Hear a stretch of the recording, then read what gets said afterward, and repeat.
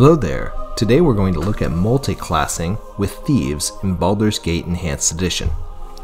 Adding Thief to a character in a multiclass, which is by the way something that only non-humans can do, combines the utility of Thieves with whatever they want to use them for with the other classes.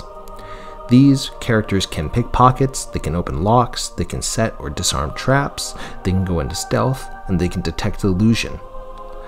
They aren't necessarily frontline combatants, but they will do a nasty amount of damage with backstabs, with traps, and with missile damage. I went over Fighter Thieves in my last video, in the Fighter Multiclass video, but in short, Fighter Thieves can use armor, shields, helmets, and any weapons that a fighter can use.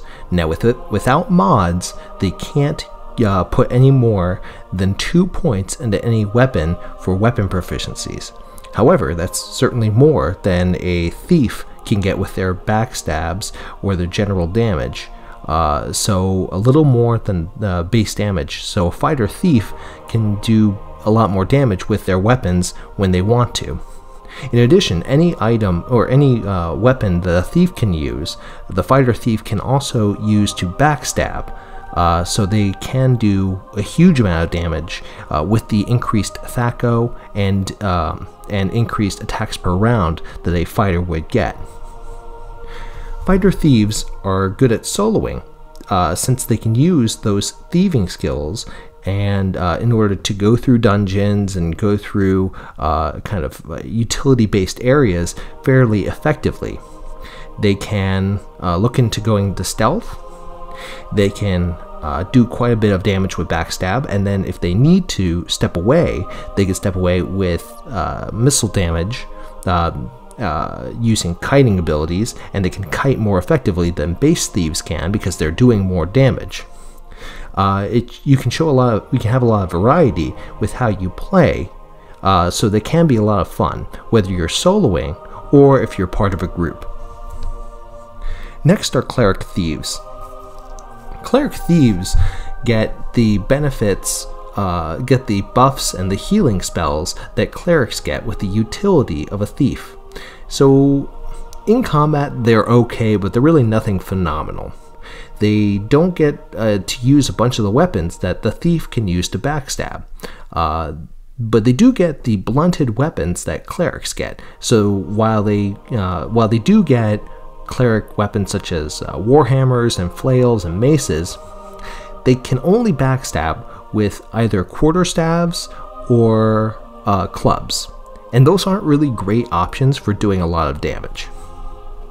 Where Cleric Thieves do well is they do well in utility, right? The thieving skills of a Cleric Thief work brilliantly out of combat, and the Cleric spells allow the character to be a good healer or controller of combat. So yes, in combat there are better classes to use, and better multi-class and even dual class combinations. But out of combat, they make really good party members, since they don't really lose all that much from multiclassing with these classes. The last big advantage to a Cleric Thief is that the combination of these two classes gains levels relatively quickly compared to other multi-class options.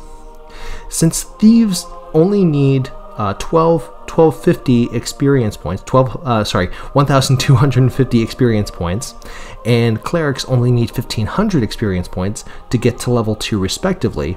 By the time a Cleric Thief gets to 5000 total XP, they're gonna already have gotten to level 3 of being a thief, and more than halfway to level 3 for being a cleric. This lets them get higher XP, better saves, more points in thieving skills, and more spells to use in and out of combat. So Cleric Thieves, they're not phenomenal in combat, but they can be nice to have in a party because they get a lot of out of combat abilities that really help out any party. Mage Thieves combine the utility of Thieves with arcane magic for mages.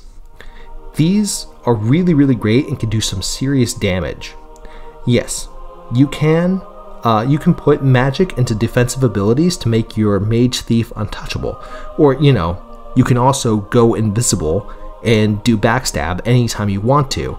But they can also go for powerful damaging spells.